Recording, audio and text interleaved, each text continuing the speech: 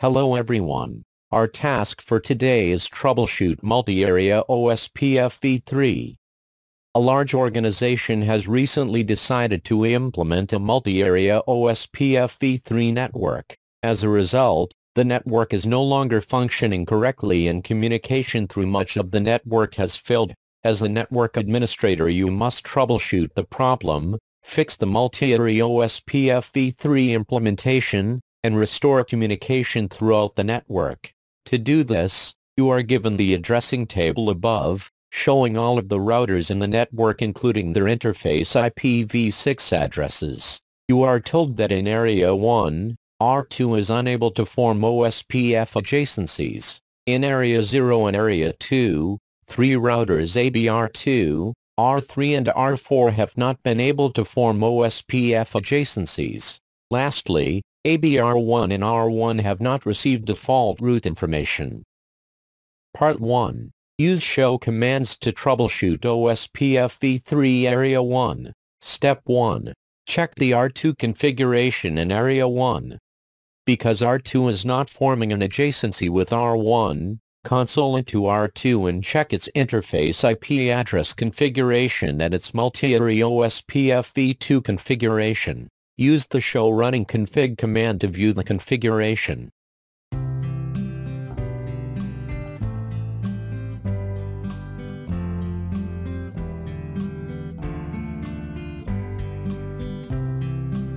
As you can see, R2's OSPFv3 routing process configuration is present and correct. OSPFv3 has been activated on the G0/0 and loopback 1 interfaces and they have been set to the correct area.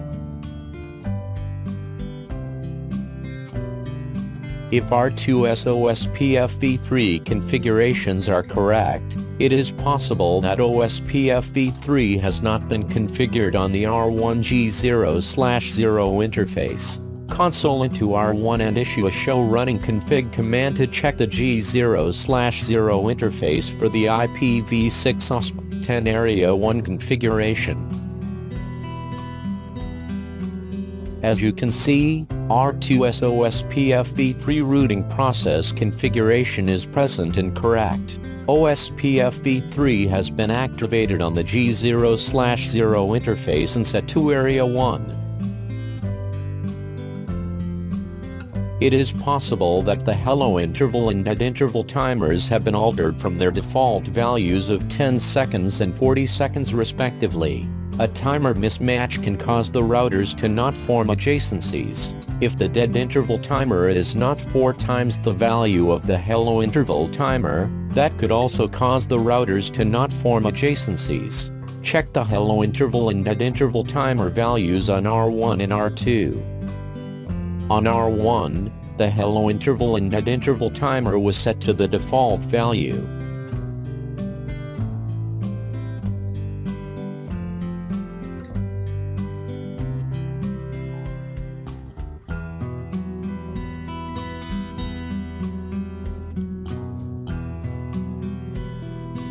But on R2, the hello interval has been set to 20, and the dead interval has been set to 100.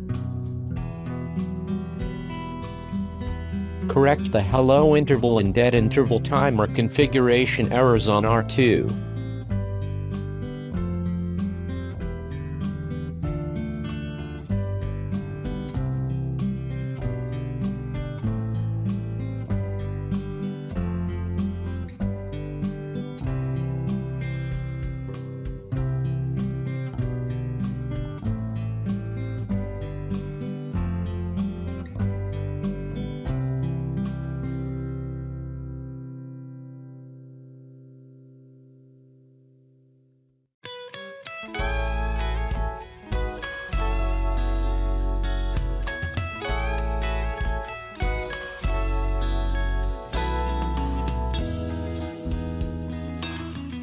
The neighbor ID is 1.1.1.1. Step 2.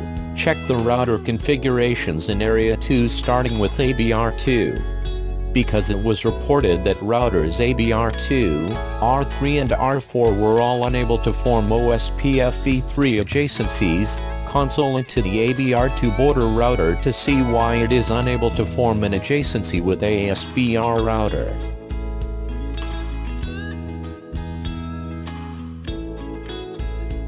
ABR2's OSPFv3 routing process configuration is present and correct. OSPFv3 has been activated on the S0/0/1N, G0/1 interfaces, and they have been set to the correct areas.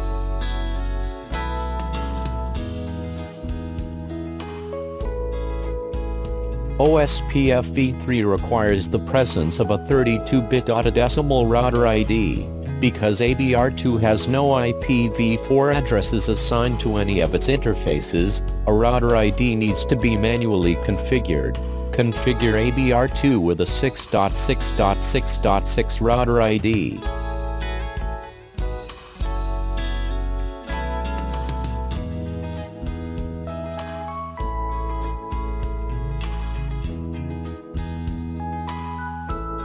So, the 7.7.7.7n, 3.3.3.3 neighbor ID have been detected.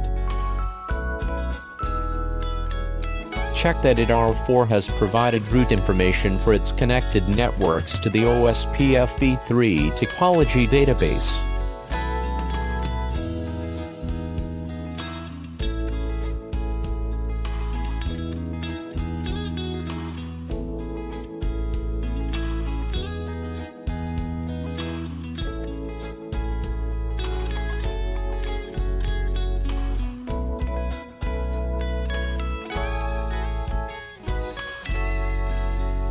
Based on router link states, we got 3 advertising routers in Area 2 and R4 with 4.4.4.4 neighbor ID is one of them.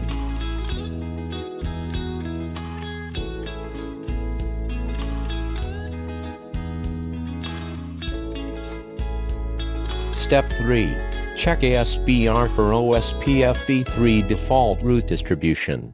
Because ASBR is the edge router, it should have a static IPv6 default route configured. If so, it can distribute that route using OSPFv3 and a default information originate command. There is an IPv6 default route configured on ASBR, but the OSPFv3 routing process configuration doesn't have a default information originate line present. On ASBR, add a default information originate command to the OSPFv3 routing process.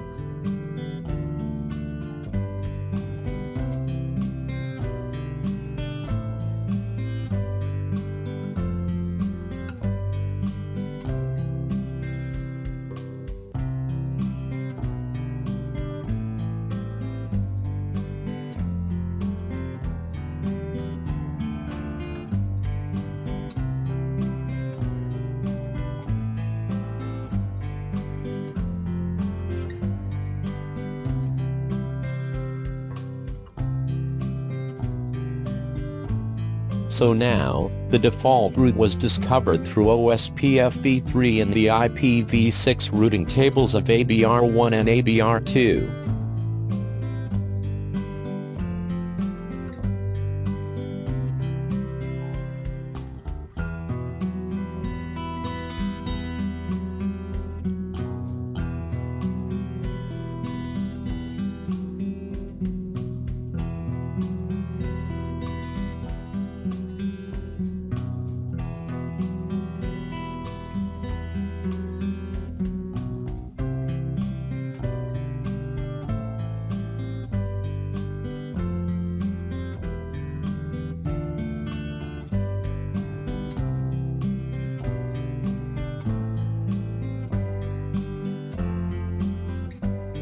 That's all.